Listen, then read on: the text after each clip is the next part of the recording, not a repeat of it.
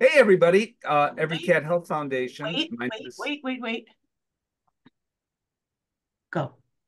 Hey everybody, my name is Steve Dale. Welcome to this conversation we're about to have about feline infectious peritonitis. What I want to know is if you can see me and hear me, because apparently we're having some technical issues beyond our control. So, if Peter Cohn says he's in, thank you, Peter, then everyone must be good. Peter Cohn has done so much, Zen by Cat, to contribute to where we are today, which is part of what we will all talk about today. So, my name is Steve Dale. I'm on the board of directors of what was once called the Win Feline Foundation and is now called the Every Cat Health Foundation. Same organization. This organization, and we'll talk more about this and everything else about FIP, has for decades, I haven't been on the board that long, maybe 15 years, but for decades and decades, have been funding dating back to when Dr. Niels Peterson first began to identify what became, it didn't even have this name at first, feline infectious peritonitis. And along the way, it's been, I don't know if you could see my hand here. If there were a curve, it would be like this. There was no straight line. There was no immediate understanding at some point, and it continues. The story could be a soap opera. In fact, someone told me that a couple of people are actually writing a book about all this. Can you believe it? To learn more, excuse me, about the Every Cat Health Foundation, it's everycat.org. Do you have a cat? I assume many of you do. And pretty much everything we know about that cat, whether you're a veterinary professional, thank you, veterinarians, for joining in, a technician, love technicians, thank you for all you do, a cat parent, a cat fancier, or just someone who knows how to spell the word CAT, everything we know pretty much about those CATs, those cats, has at one point in time been funded by this nonprofit, the only one like it in the world. And it's been around now for nearly 60 years. So it's wide ranging from diabetes, news about feline hypertrophic cardiomyopathy around the corner. That's the most common heart disease in cats. And again, because of everything we have funded over the years, many kinds of cancers, how cats actually, what the neurotransmitters are saying when they suffer pain. I mean, the list goes on and on and on and on, including at one point in time uh, about medications and how they work in cats, including the kind we're talking about today. And it's good news for FIP, perhaps. I've got two experts who I will have a conversation with. But first, we're going to go to the man, hopefully most of you are in the room, that really all of you said, I want to hear from this guy. The guy who says in the United States, we are compounding a pharmaceutical available for cats. It's been done in other countries to treat feline infectious peritonitis. Here's my conversation with Michael Tursi. Michael Tursi is the CEO of Stokes Pharmacy. And I'm so glad you are here, Michael. Thank you very much for doing this. As you know, there are so many questions. I want to start off with the easiest, perhaps. Who are you? What is Stokes Pharmacy? My name is Mike. I'm one of the owners of Stokes Healthcare, which consists of Stokes Pharmacy, a 503A compounding pharmacy located in New Jersey. Why FIP? You have other products for dogs, you have other products for cats. Why this one? Yeah, I was approached about a year ago by the owner of the Bova Group, who had been working on this product for several years and has had so many questions and requests from veterinarians in the U.S. to sell the product. And his license did not allow him to sell in the U.S. So he looked to have a partner here in the U.S. that could bring the same quality of the same medication that he had been using, tested, to provide for the U.S. market. He came out, visited us on about 2 occasions to do his due diligence to make sure that he found a partner that could keep up the same quality that he had been doing in the UK and in Australia. And it's been there in both of those countries for some time. There clearly is interest in that, in this issue. You must have found that out like instantly. So Nick Bova did give me some heads up, gave me a lot of the background, his conversations with Gilead, his conversations with regulators in both Australia and in the UK. And it was not exactly what I thought. It's much bigger than he gave me, led me to believe. So Gilead is the pharmaceutical company that originally created the compound. Do you have their permission to do this? Are you using their compound? If not, of course, you don't need the permission, but I understand that you are, but I want you to confirm that. So there has been some conversations with the Bova Group and Gilead. Don't really have concrete and definitive information on it, but my understanding is that Gilead is really happy what's being done with the product. It's not obviously interfering with their human sales of the product, and we would not do that. They just weren't interested, or did they have the time really to do anything officially in the animal health market? So what you're saying, I think, is that Gilead is going to just look the other way. That's our understanding of it. So your attorney, they have a big picture. You know, they have a great product in remdesivir, and it's very beneficial to all of us that need it on the human side.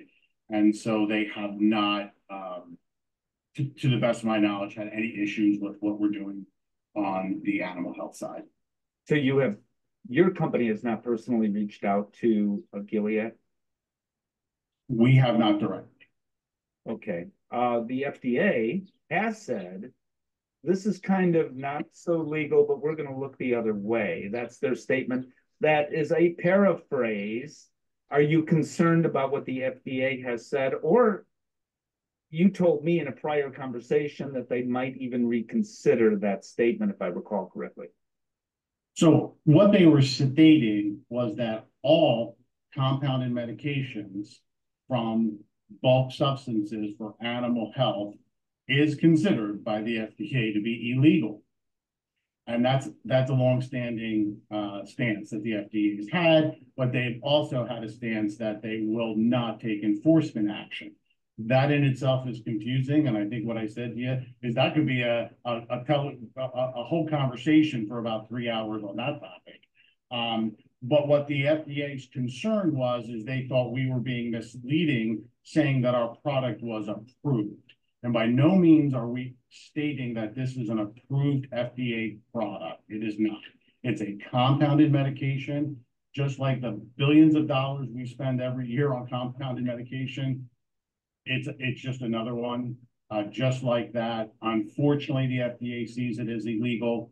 We have reached out to the FDA. They have offered a conversation with us because we believe they're misleading the veterinarians, because the black market companies are now taking that same statement that you mentioned and trying to scare veterinarians, saying, don't use the GS from Stokes, it's illegal, ours is illegal, equating them and saying, well, if you're going to use an illegal product, you might as well just use ours. And I know for a fact that the FDA is not intending any veterinarian to use a black market product. Of which there are more beyond FIP, which similarly is a whole other conversation, even spilling over to human health now more than ever before.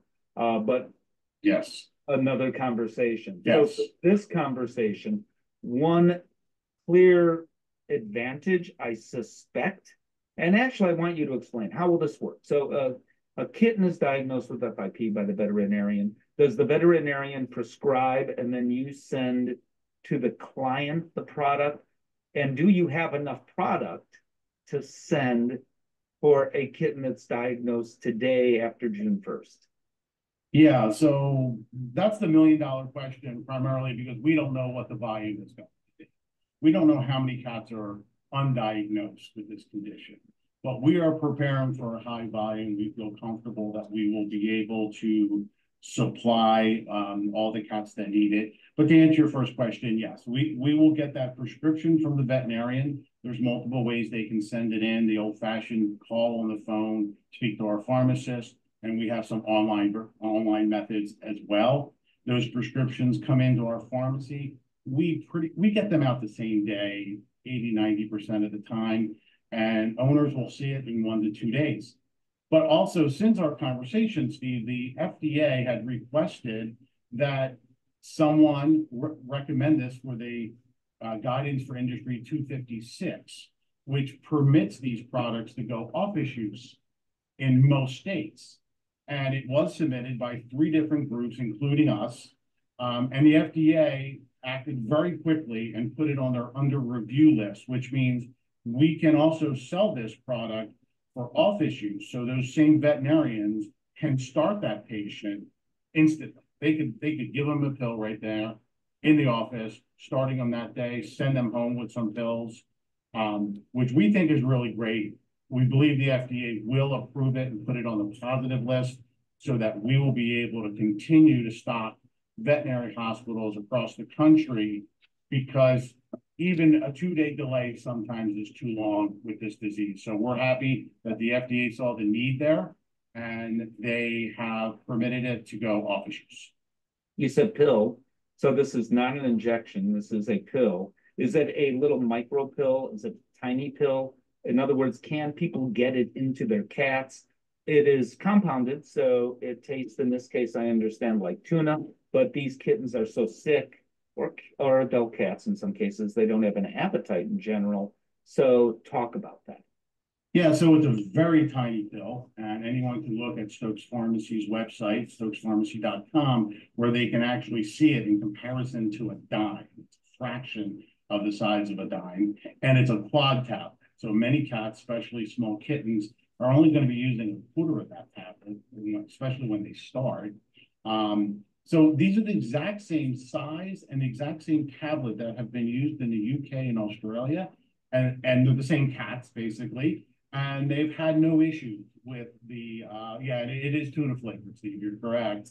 They haven't had it, I haven't tasted it, but, you know, I've been told it's good. That we haven't seen any issues in those countries.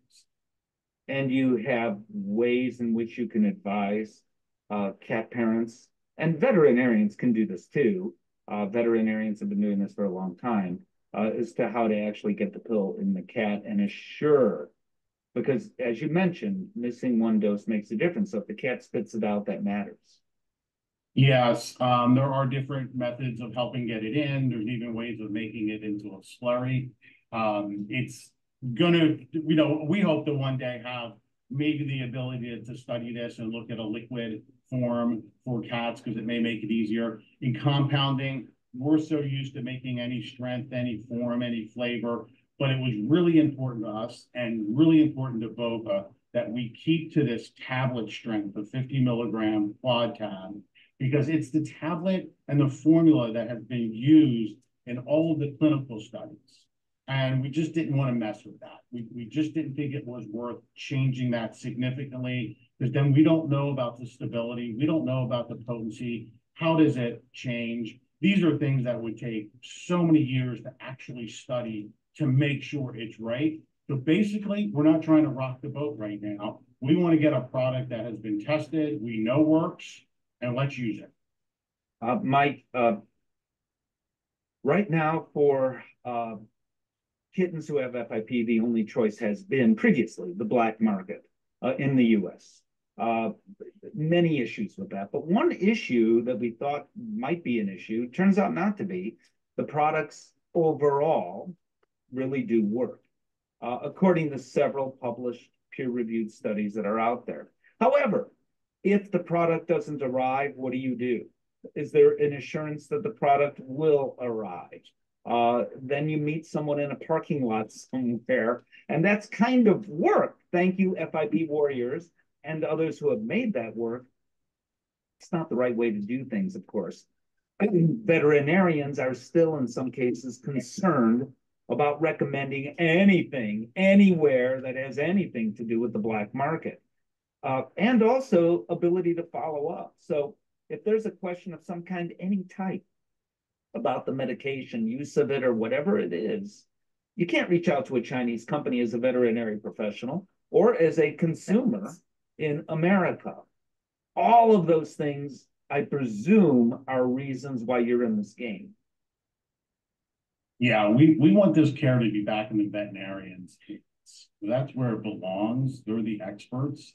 They're the ones that can treat and best answer all the questions that the pet owners have and treat these cats properly.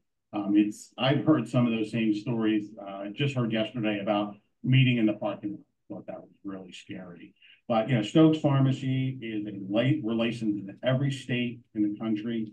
We're a highly regulated industry. We are PCOP accredited.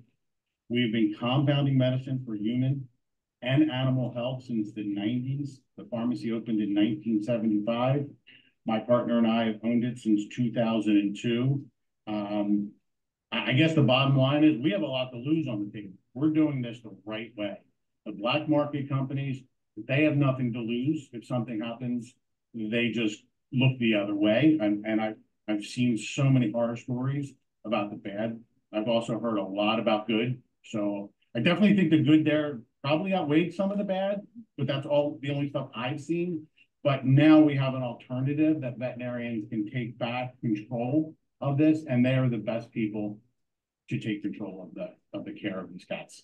And also, to be clear, if a veterinarian or a consumer has a question, Stokes Pharmacy is available to answer those questions, unlike the Chinese companies. I believe that is the case. And they are answered by pharmacists. We have like 15 or 16 pharmacists on staff doing different jobs and available for both veterinarians and those patients that have questions.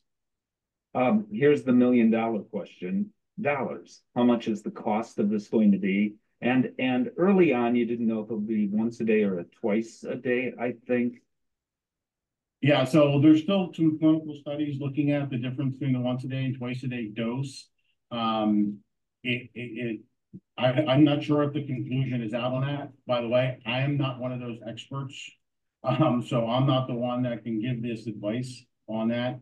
As far as pricing goes, we look to try to get the best price we possibly can, and we'll continue to look at lowering the price when we can. The price is listed on our website, so anyone can go to stokespharmacy.com. It's there for everyone to see. It depends on the dose. It depends on the number of tablets a veterinarian will prescribe, because it will be in their choice as to what a patient will get, and anyone can see those prices. Are you meeting the Chinese product prices? It's really hard to compare a product to the black market because you don't really know what's in it. So I'm not really going to answer that question because it's not really possible to answer, in my opinion. Anavive Pharmaceuticals, I'm sure you're familiar with it. They have a product right now. They're waiting for the FDA, waiting for FDA Center for Veterinary Medicine to approve.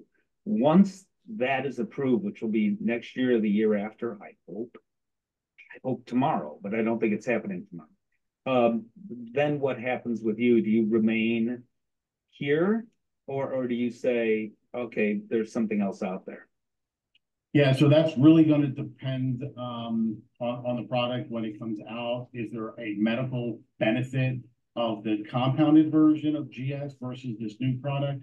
Our stance has always been, when it comes to animal health compounding, we always recommend veterinarians choose that commercially available product that has gone through much more testing than the compounded product, and only if there's a medical need to go to an alternative, should they. So when that product comes out, we actually think what we're doing right now is going to help that product, kind of change it so that we're fighting the black market companies now. So hopefully by the time that product comes out on the market, they won't have to deal with that. And once again, to be clear, you're manufactured not only in the United States, I think New Jersey is part of the United States. Yes, it is. And you're in New Jersey, right? Yes, we are. All right. Michael Tursi, CEO of Stokes Pharmacy, thank you so much for your time. Thanks, Steve. Well, that is the interview that everyone wanted, and we got it. And Michael Tursi made himself available to the Every Cat Health Foundation, for which we appreciate. He is now, as we speak, at a veterinary meeting, and he didn't know his availability, so I wanted to be sure we got him since he was willing to talk. I tried to ask him some tough questions. Speaking of questions, if you have any questions, and I see some have already begun to ask or comment, you can do so in the Q&A section. But first, we want to have a conversation, and we'll do that with an old friend of mine, Dr. Vicki Thayer. She's been doing all of this for 45 years, in human years. Background in feline medicine for sure, graduate from Washington State University's College of Veterinary Medicine. Dr. Thayer is board certified in feline medicine by the American Board of Veterinary Practitioners and was the principal owner of Civic Feline Clinic for 20 years in Walnut Creek, California. Dr. Thayer has contributed to guideline articles on feline retroviruses and was the co-chairperson and panelist for the 2022 publication of the American Association of Feline Practitioners Every Cat Health Foundation FIP diagnosis guidelines in the Journal of Feline Medicine and Surgery. She has written and currently updated a chapter for medical history and physical examinations for The Cat, Clinical Medicine and Management, a book I've also contributed to. Dr. Thayer joined Every Cat Health Foundation on the board in 2008. She became executive director 2014 through 2018 and is director emeritus of the Every Cat Health Foundation as we speak. But she's not alone. We also have Dr. Petra Cerna. She completed small animal internal medicine residency at Colorado State University in 2023. She graduated from the University of Veterinary Sciences in the Czech Republic in 2018, where she also obtained her PhD in 2023. She completed a small animal rotating internship in Glasgow, UK in 2019, and small animal medicine internship at the University of Edinburgh in the UK in 2020. Dr. Cerna has a particular interest, that's why she's here, in feline infectious peritonitis. Okay, so we welcome both Dr. Cerna and Dr. Thayer into the room. So I am going to begin at the very beginning, and I will ask Dr. Thayer this question. Many of you watching are so educated about FIP, you can walk down the street, meet a stranger, and say, did you know I know about feline infectious peritonitis? Let me tell you. Or you walk into an elevator and you give them the elevator speech about FIP, but still some of you may not. So let's start at the start. Dr. Thayer, what is FIP?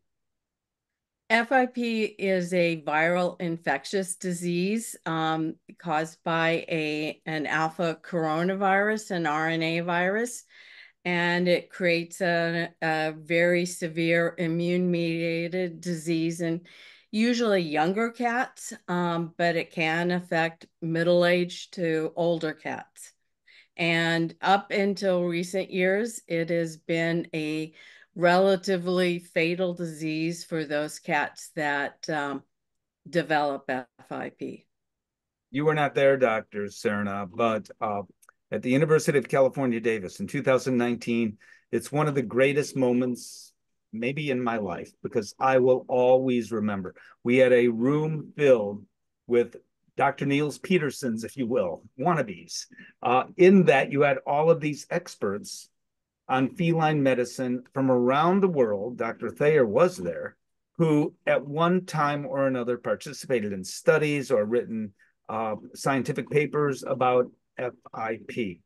And the consensus in that room, 2019, University of California, Davis, led this group by Dr. Niels Peterson, and I'll say his name, I can't say his name too often, for his contribution to science, first of all, including dogs, by the way, and other infectious disease in cats, but particularly FIP.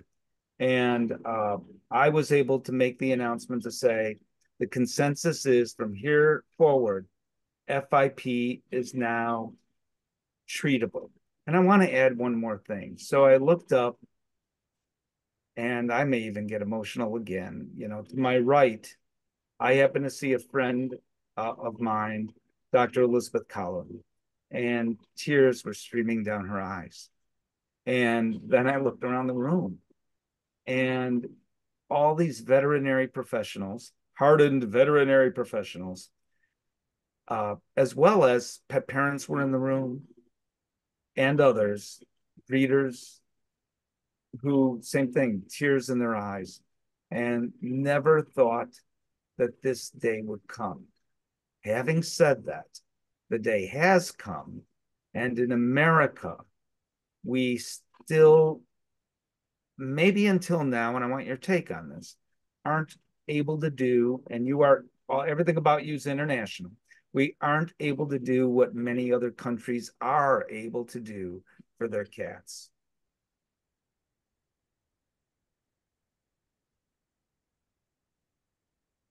Sorry, is that a question?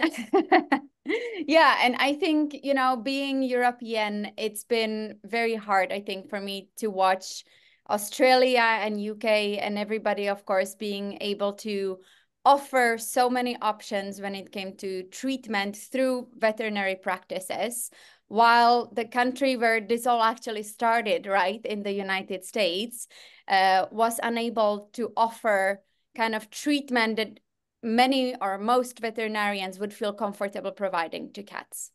And I think this is now the biggest difference between, you know, because there were a lot of studies looking into what the black market drugs actually contain. And, you know, I think we still need to realize that we have treated thousands, if not hundreds of thousands of cats throughout these years through these black market drugs, right? So it's not like suddenly this is a new drug that is life-changing for the cats. It is the same drug. However, what I think is really changing in this profession is now veterinarians can prescribe this drug. They don't have to worry about losing a license.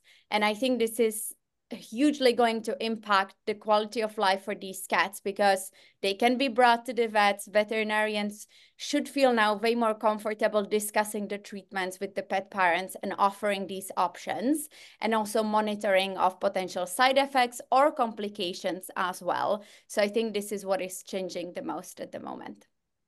And I want to back up a little bit, Dr. Thayer, to what you described as to what FIP is. So at one point in time, and I think many can legitimately argue today as well, FIP is sometimes underdiagnosed and sometimes overdiagnosed.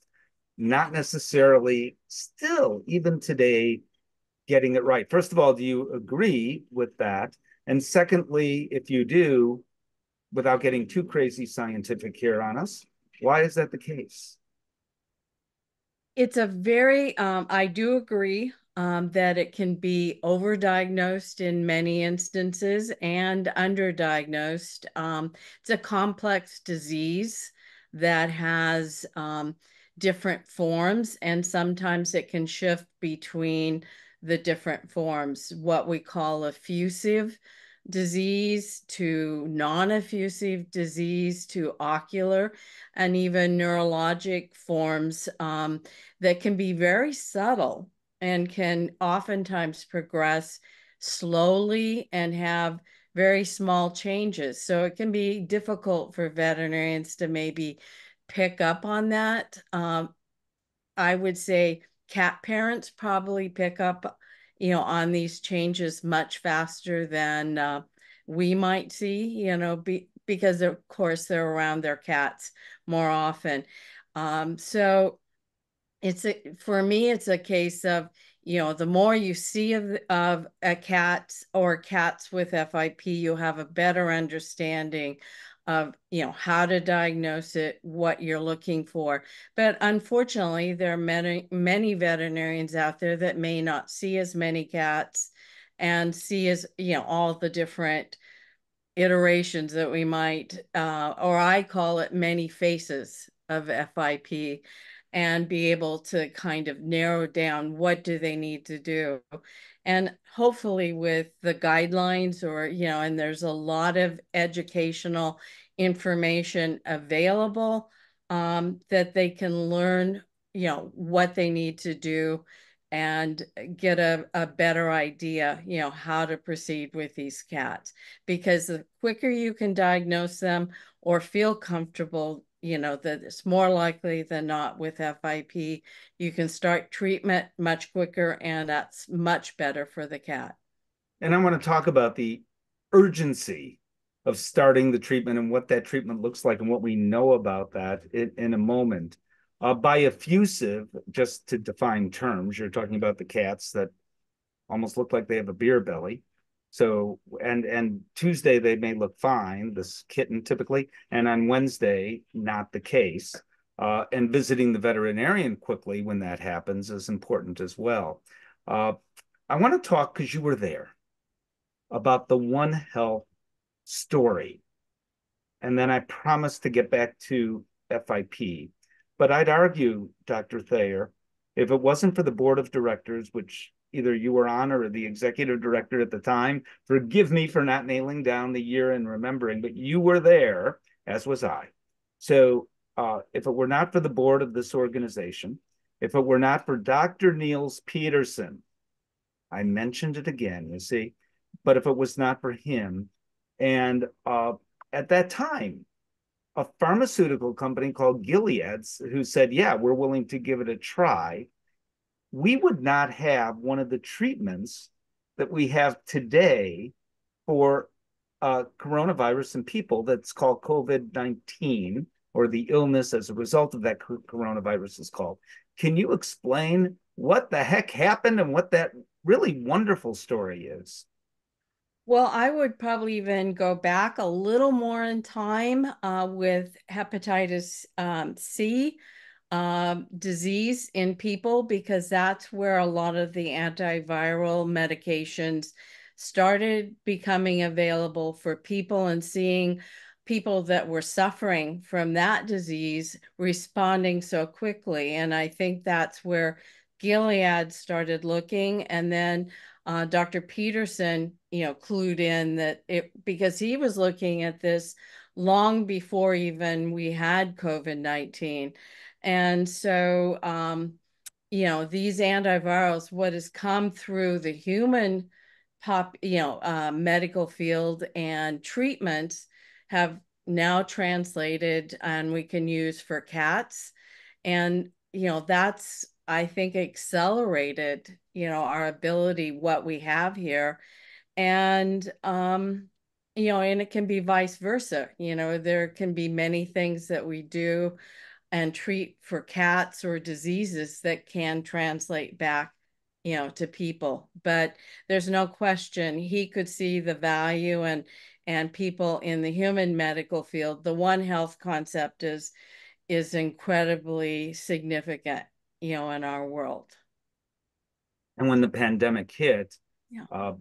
Human physicians and the human medical community, I mentioned this to Dr. Fauci personally, actually, the human medical community was desperate and was, now, as far as I know, we're not cats.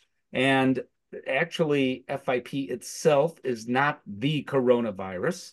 It's a mutation thereof, but still desperation.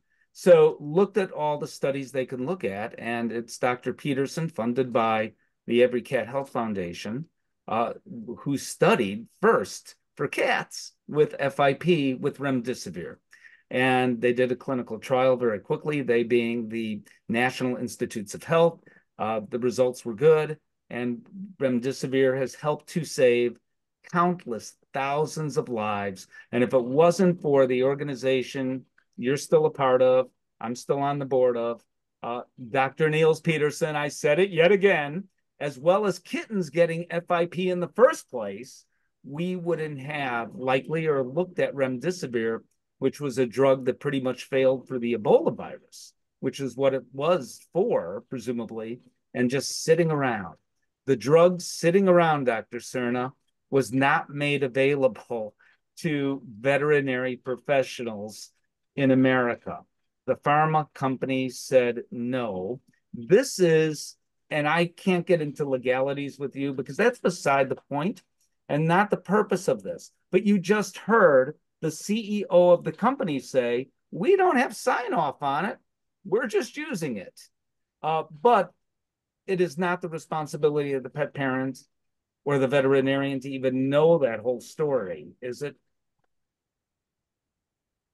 Yeah, I think it's always very sad because I think I still remember when that study from Dr. Peterson came out. So it was the year I finished vet school, so not that long ago, but I personally have lost breeding cats, actually several of my own cats and kittens to FIP. And I will never forget the day I read that paper. It just changed. I think I just could feel how the future of FIP was going to change and how we no longer will be giving death sentence to these kittens that are 4 months old and are supposed to live for the next 20 years. And suddenly, you know, we have to euthanize them because there was no option. So I think, you know, that paper, probably if you ask me about a life-changing experience from being a veterinary student or then an intern, this was the paper that I knew was going to change kind of the field of feline infectious peritonitis. And then, you know, I think I understand why, of course, human pharmaceutical companies wants to preserve the drugs for humans because, of course, it's a much bigger business, much bigger market. Unfortunately, I would always choose to help cats over humans because it's just who I am. And I always will love cats more than people. But I, of course, understand that if there were side effects in cats, for example, then it might affect their approvals of those drugs for humans as well. So I understand, but it was heartbreaking to see after that study was published that suddenly the drug wasn't available for the cats. And I think it was, yeah, and our hands were tied. And, you know, I know Dr. Niels Peterson has tried very hard to make that happen, to actually have the drug available for cats worldwide. And I am really grateful that there are other ways these days that we can actually treat the patients. So Dr. Cerna, kitten tomorrow is identified correctly with feline infectious peritonitis. How quickly must you get this new product, the compounded product, into the kitten? Or do you need to do an injectable first with more serious, if you will, forms of FIP? I think that's a great question. So we, of course, I think Dr. Thayer mentioned that before. I think it's really crucial that we start treating these cats as soon as possible before they, of course, develop worsening of their clinical signs. I also love the questions with orals versus injectable medications because I actually really like the oral medications in the patients that are stable, that are still eating, and they're otherwise clinically quite well, because we have no evidence showing that the injectable medication would actually be better than oral medication. And we know, unfortunately, that a lot of the cats from the injectable medications have severe side effects in those skin ulcerations. It's quite painful because the solution is so acidic, and it just, the skin and the subcutaneous tissue just doesn't like the acidity of the products. But I think there are still cases where if the patients are very unstable, they have not eaten for days, and especially cats with like neurological form, that they might have problems swallowing and so on and so on. Maybe in those cats, the injectable might be worth it. We also should realize we have the remdesivir now, FDA approved fully for humans. So veterinarians can actually prescribe remdesivir even intravenously. I have used the remdesivir from Gilead intravenously in several of my critical FIP patients that were hospitalized in hospital for several months now. So I think that's also another option, that we have a fully FDA approved drug that we can actually prescribe kind of off label, right, for cats if they are very sick and they need immediate treatment. And just to be clear, prescribing it off-label has nothing to do with being illegal.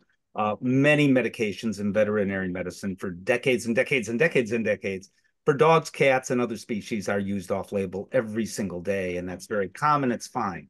However, I do want to ask you something about what you just said about remdesivir. Has it become, because I'm told it is difficult to get. Secondly, it is so darn expensive, I am told, where the choices from Stokes or the online injectables, which actually have gone down in price over the past year or two, are not as expensive or nearly as expensive. Yes, absolutely. Last time I've purchased it, we usually have to get it through inpatient human pharmacy in a hospital. So we cannot give a prescription to the owners and they can just go and pick it up in a pharmacy. Most of the times I've been getting these there through inpatient human pharmacy where I had to go as a veterinarian or someone from our hospital had to go and pick it up ourselves. I think the benefit of it, it is darn expensive. The bottle was over $500 and it only lasts about 2, maximum 3 days after reconstituting, and you are technically only supposed to use it for 24 to 48 hours.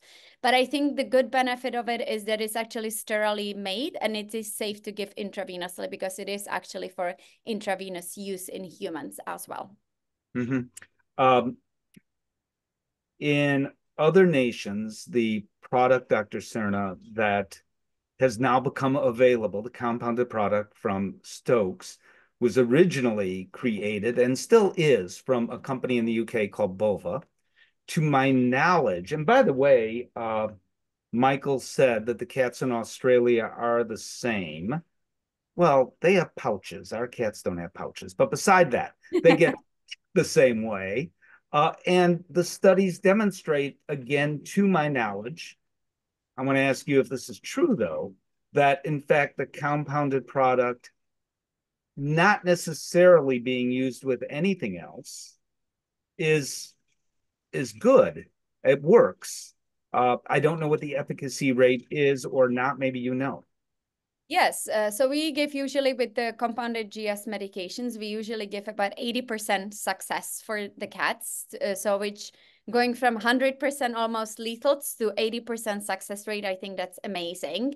There are definitely differences between the forms of FIP. So we tend to see worse response with the severe kind of neurological cases compared to like the effusive cases. Those tend to be a little bit what we probably call easier to treat versus the neurological forms. That's why we also have different dosing for cats with different forms of FIP. So this is very important.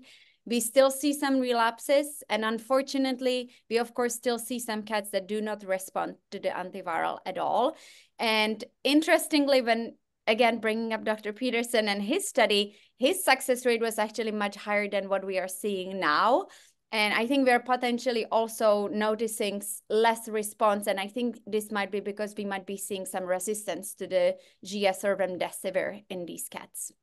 Which brings me exactly, thank you, to the next topic. So, Dr. Thayer, you were there when Dr. Peterson, he actually predicted the pandemic in a way, by the way, because he said that this is going to happen. Coronavirus he was talking about, he was explaining what the coronaviruses are at the very, very beginning.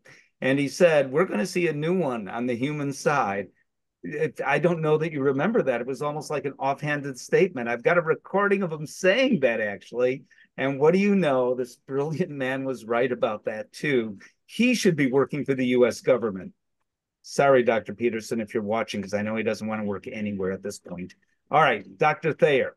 He also said that ultimately we are going to, because of resistance and because of what coronaviruses do, and we've seen this with so-called COVID-19 on the human side, we are going to need multiple drugs. I know that's begun to happen. Do veterinarians yet know what that cocktail should look like?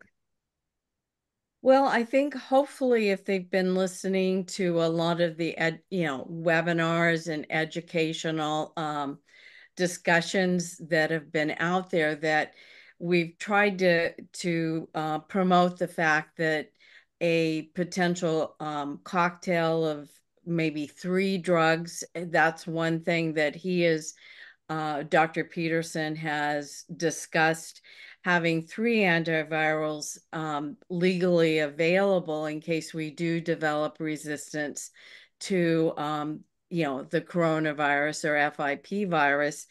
And we've got now, it looks like 1. We have others that are on the horizon, what with Anaviv, and then there are the EIDD drugs that unfortunately are still not, they're approved for emergency use in people, but unfortunately that doesn't mean we can legally prescribe them for cats.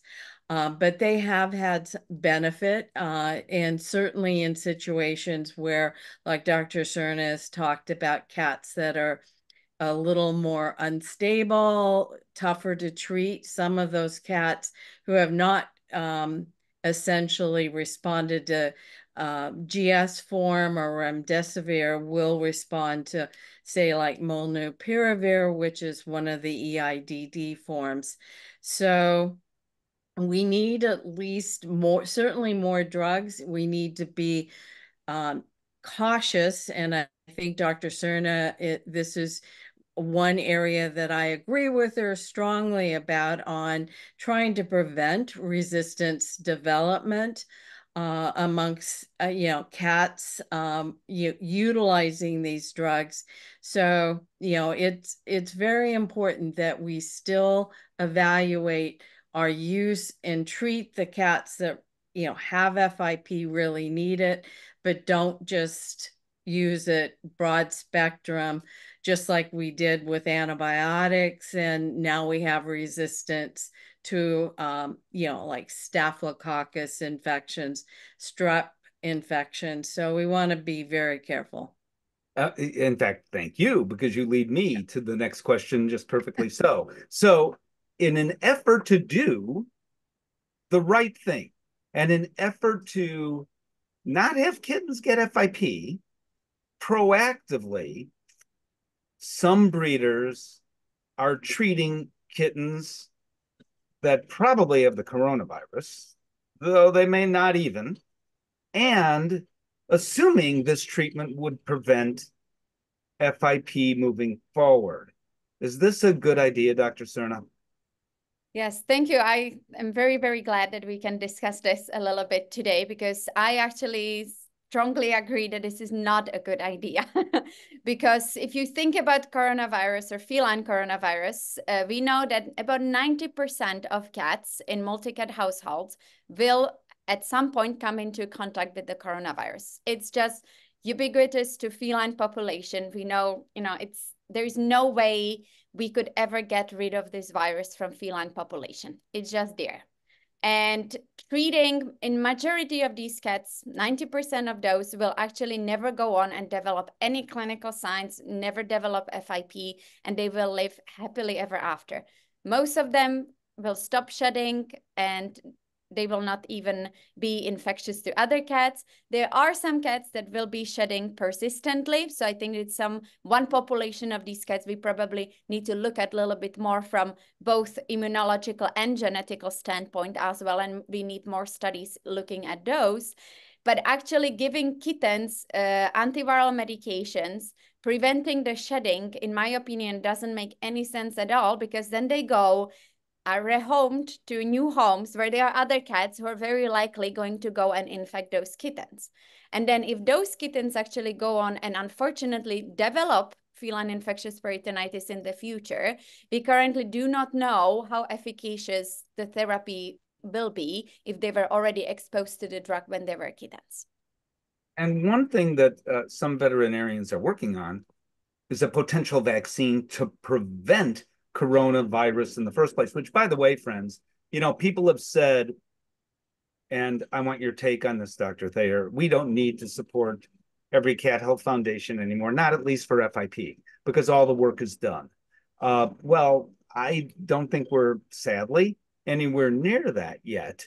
It's great that it's potentially in the United States, potentially, elsewhere, definitely, no longer, for nearly all kittens, a fatal disease. It's treatable, but better if it were preventable.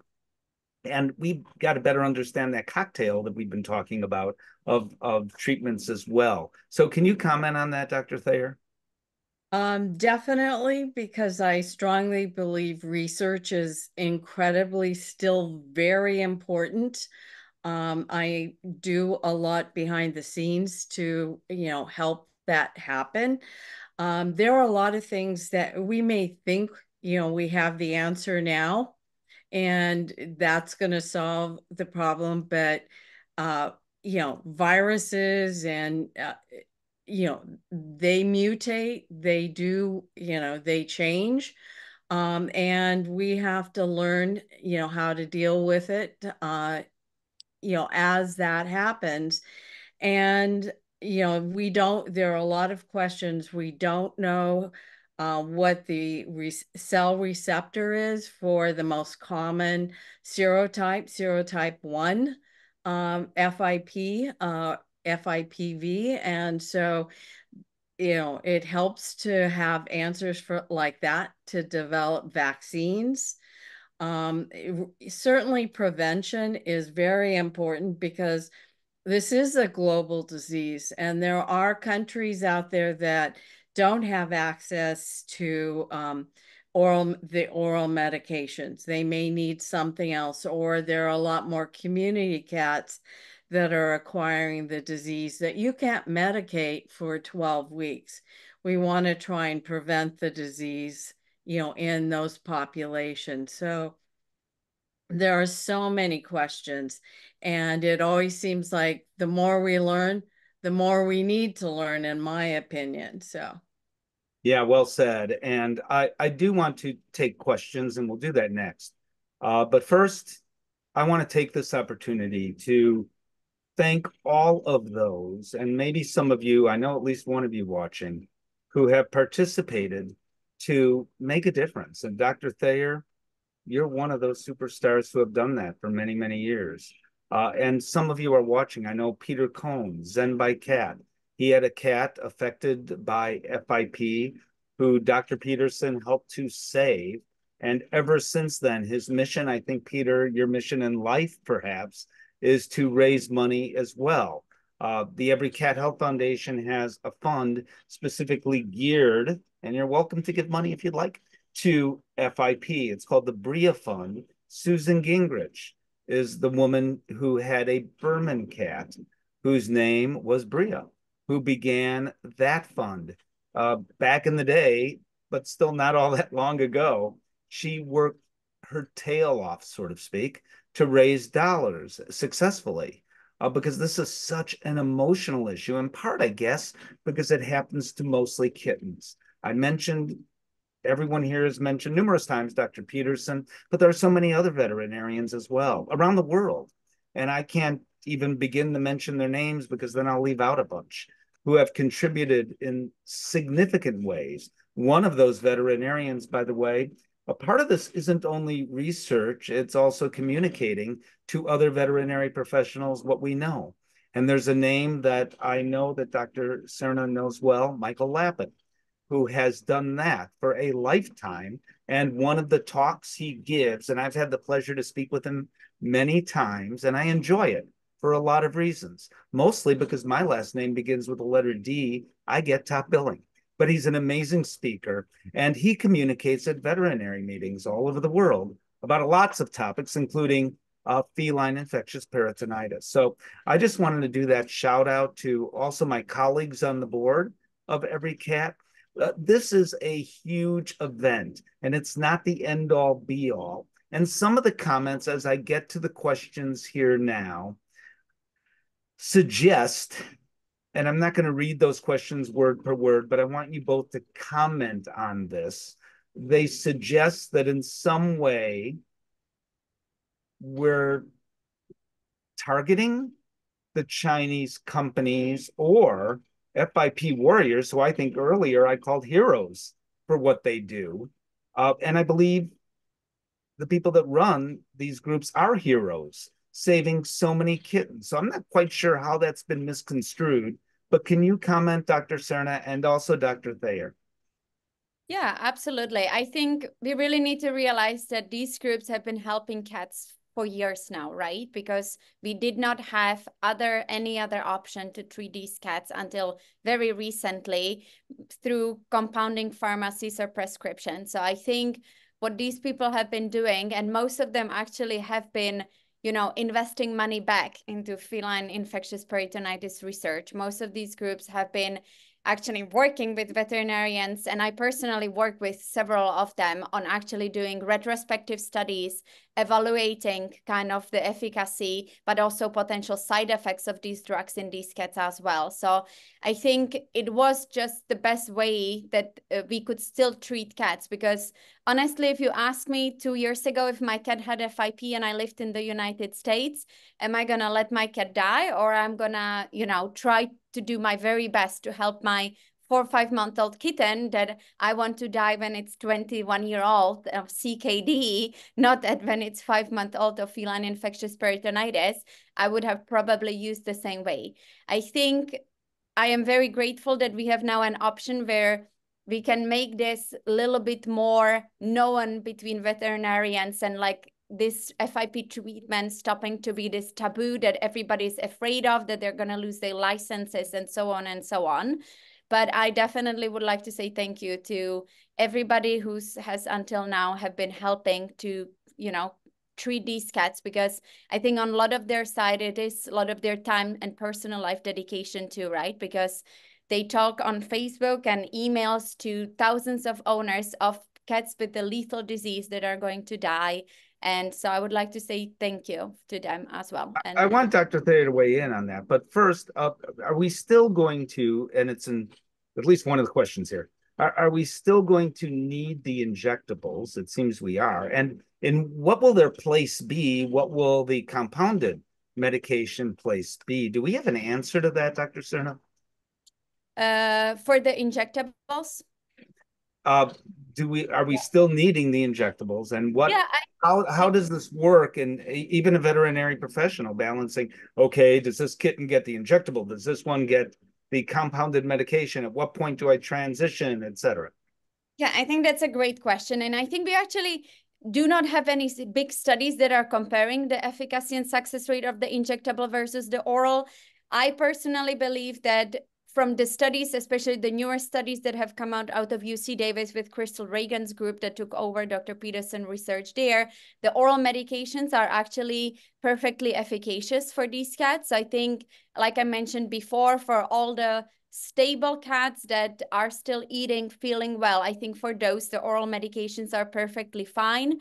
Those neurological cats and those really severely sick cats who are maybe even laterally recumbent, are not swallowing, eating, and so on, maybe for those, the injectable might be, for at least first few days, potential an option. But I don't think we need to be giving these injections for 12 weeks, because a lot of these cats we know feel so much better within 48, 72 hours.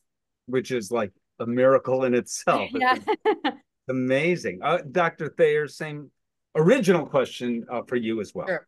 Sure. You know, I totally agree with Dr. Cerna.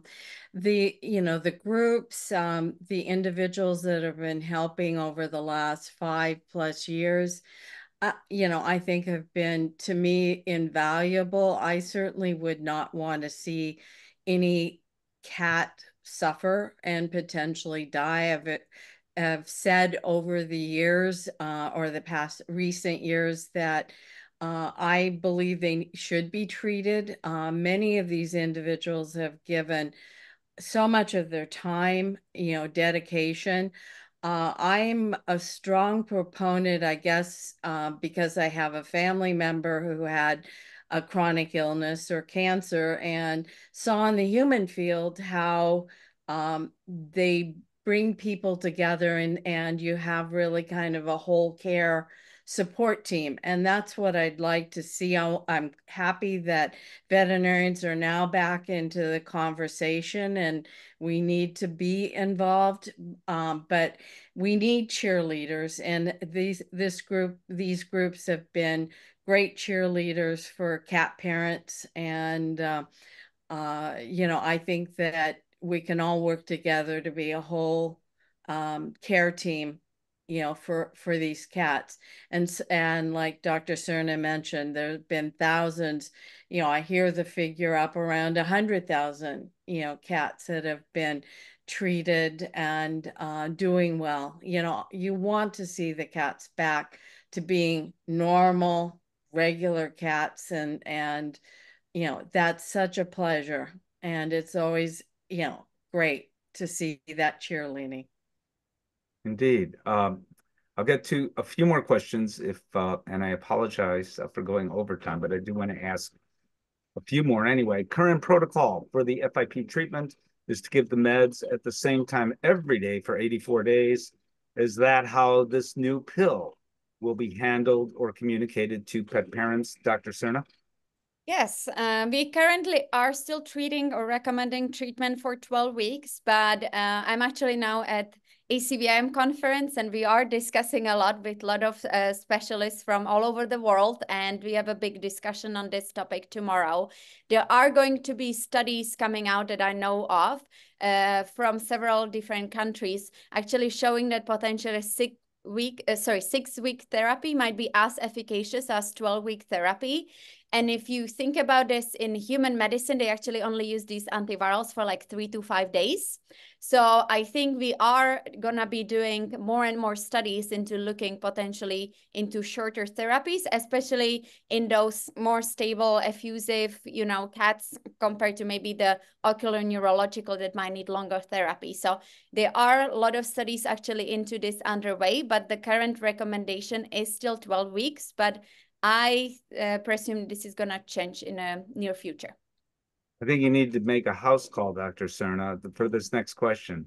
I am currently treating my 5-month-old kitten with the Stokes formula. I started treating him with the black market meds 7 days prior to obtaining the Stokes formula. He started responding to treatment right away. He's been on the Stokes formula for days. It doesn't say how many. He's had good days up until yesterday. He just seems to be a little less playful than normal. After being on meds, the play has come back. I just noticed a decline in the past couple of days. So is this normal is the question.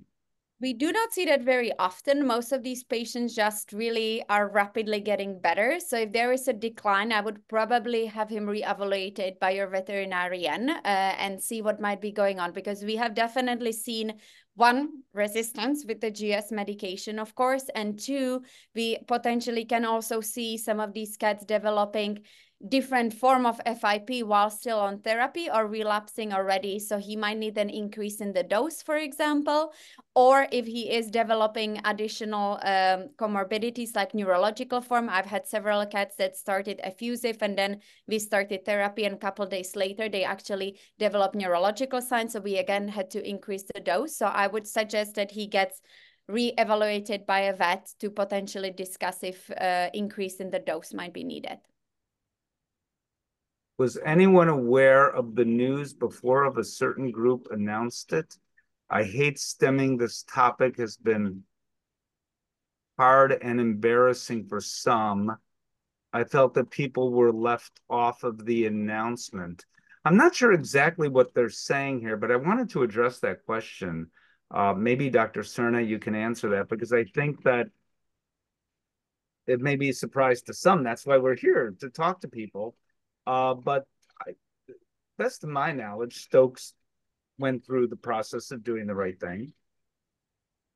Yes, I think it was announced on multiple social media and everywhere. I know I'm part of a lot of the Facebook groups with treatment of FIP, and I know everybody has been really promoting and trying to be, proactive and very helpful and excited about the new options through prescribing through veterinarians. And I think what we need to realize, I don't think anybody here, you know, we have so many people registered for this webinar.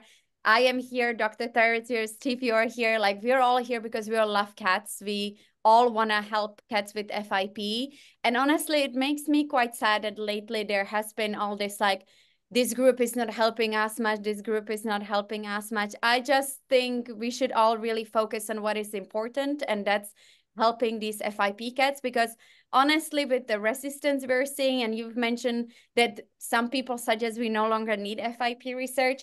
Honestly, I think this is such a fascinating disease. And now we are seeing, I'm actually researching several secondary comorbidities we see with FIP, because in the past, all these cats got euthanized and now they're all living. So we now see months to years later, they're developing gastrointestinal signs. We have cats with gastrointestinal lymphoma. I've now treated several cats with myocarditis, immune-mediated hemolytic anemia secondary to FIP.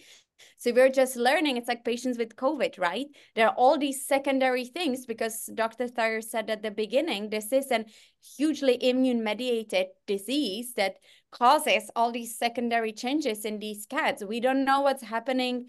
Those kids with neurological form, are they gonna go and be completely normal for the rest of their life? You know, I am now doing a study where we look at ultrasonographic changes before and after treatment with antivirals. You would be surprised how many of these cats still have ultrasonographic abnormalities despite being completely normal, and we don't find the virus anywhere on PCR. So I think we need so much more research, and I think we should just all, you know, live happily as one family that wants to help cats with FIP. You know, based on what you just said, so there's a question here for kittens who have severe neural form, which has been treated successfully. She wants to know exactly what you just said. Are there going to be implications for the quality of this cat's life? And could it even affect life expectancy? Your short answer is, I suppose, we don't know.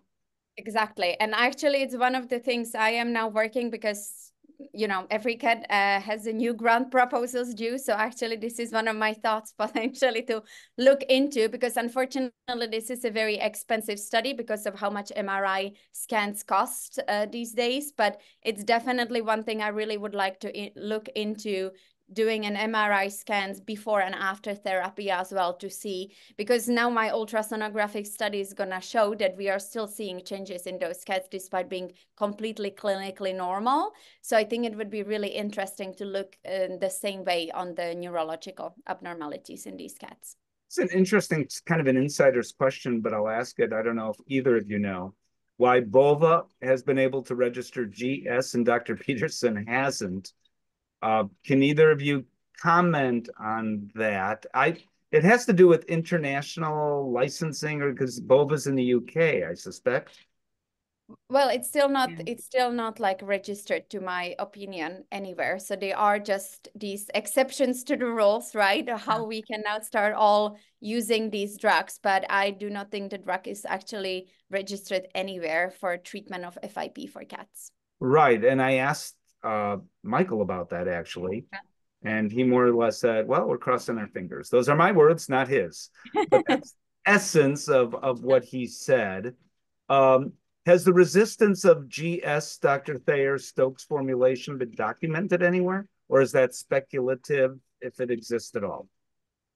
I would say it's probably, you know, I haven't seen any detail on that as far as in any of the papers that have come out, you know, in the last year. So, you know, it's something, as far as the medication, I'd probably say most of them have ranged around high 80% to maybe 91, 92%, you know, cured. So those cats have responded. So it varies, you know, but overall, I haven't seen any definitive. There are a couple of studies that are going to be published here soon. One with over about 700 cats involved out of Munich and Zurich University. So we might have more information once those papers are published. You know, it occurs to me, I'm just thinking out loud here. So the Every Cat Health Foundation supports and holds symposium every year, every other year. We did so in conjunction with North Carolina State University, their Feline Health Center this past year. And the focus of that was on, I was there, I should know. Pain management. Thank you. Yeah, I only helped develop the program. What the heck do I know? Yes, thank you, Dr. Thayer. I watched it. I know. And we have one upcoming on heart disease because there's such incredible news, I think, happening there. But maybe the year after, it's FIP again, which we've done before, because there's just so much to talk about. Question for you, Dr. Cerna, and this could be the last one just for time's sake. Otherwise, we'd be here all afternoon. Stokes is not the only group that has easily available medications. I've been using a product from Mushin. That's one of the Chinese companies. So I did not know, and maybe you do, does Mushin offer a chewable now, or are they comparing the injectable still?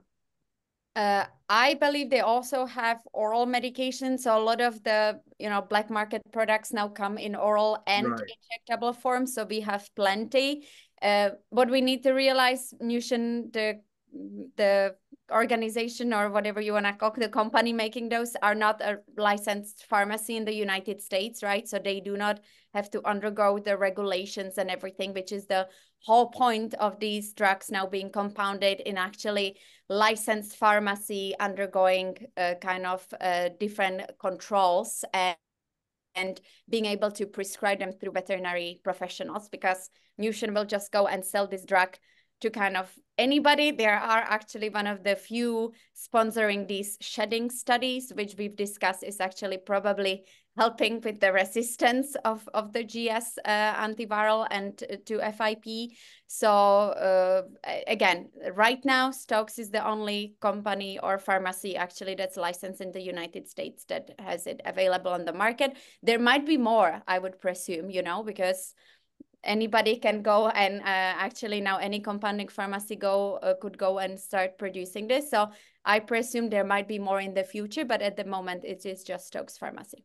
So for both of you, do you have in 30 seconds each a closing statement, if you will, Dr. Thayer? I'd probably just go back to the concept of please support the efforts to try, on research on FIP, and certainly any cat diseases that Every Cat Health, focuses on. But just research isn't done. We have everything, keeps moving on, and we need to find more answers. Indeed, we do. Dr. Cerna. Yes, I would probably say the same. I am extremely grateful that we can treat cats with FIP. It's definitely a disease I have a love and hate relationship for many years now. And being now a very active young researcher, and I would love to do more feline infectious peritonitis research. And Every Cat has actually funded several of my projects. So I hope that everybody that's here today, it doesn't matter if it's $5, $10 or $200 or more. I think, like Dr. Thayer and you mentioned, the future research into the disease is extremely important, because we might end up with more resistance and we might need new drugs and we might need vaccines. If one day we can just prevent this disease, that would be, of course, the ultimate goal. So please help with funding for this very important research. I know you have an event coming up. Whoa. Oh. I don't know why that's there, because I want to talk about your event coming up, which I think we have a slide for. Yes. But if you can both hear me, and I think you can, I do want to cheat and ask just one more question, because I think it's a very good question. And that question is, are there more side effects with the injectable compared to the pill, or the chewable I'm talking about, the compounded product compared to the injectable? Do we know if there's, Dr. Cerna, one more than the other? Yeah, so with the biggest side effect we see with the injectable is the local reaction site. So from the injection, so these cats get pretty severe ulcerative lesions in the skin from where we inject the solution because it's so acidic. With the oral medications, we see some gastrointestinal side effects, so mainly nausea, potentially hypersalivation, some other gastrointestinal side effects.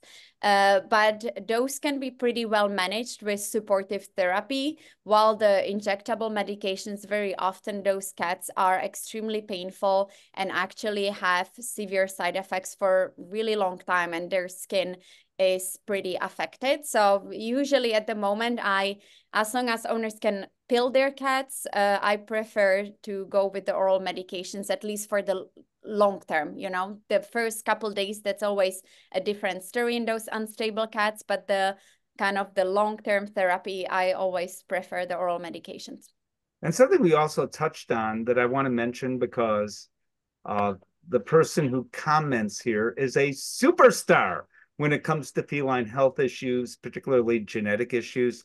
Leslie Lyons says the data produced by Every Cat funded projects will be used by the FDA to provide drug approvals. Support Every Cat. Lots to do. Leslie, thank you. Thank you. It is always good to see you, even though I'm not exactly seeing you. Okay, Dr. Cerna, you have a big event coming up. But first, they want me to promote something I know that Every Cat has coming up, and that would be the next slide, Virginia.